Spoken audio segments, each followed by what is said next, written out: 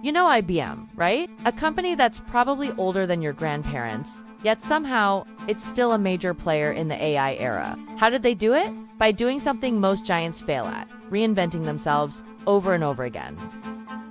Back in the early 1900s, they were making punch card machines. Then, when computers arrived, IBM built the massive mainframes that basically ran the world. When PCs became the next big thing, they adapted.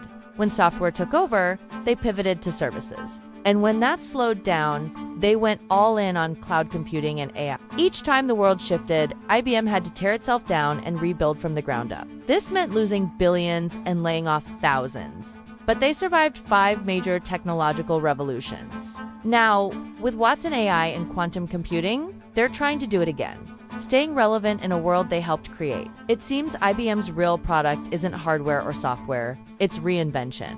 And the craziest part, their biggest reinvention might still be ahead of them.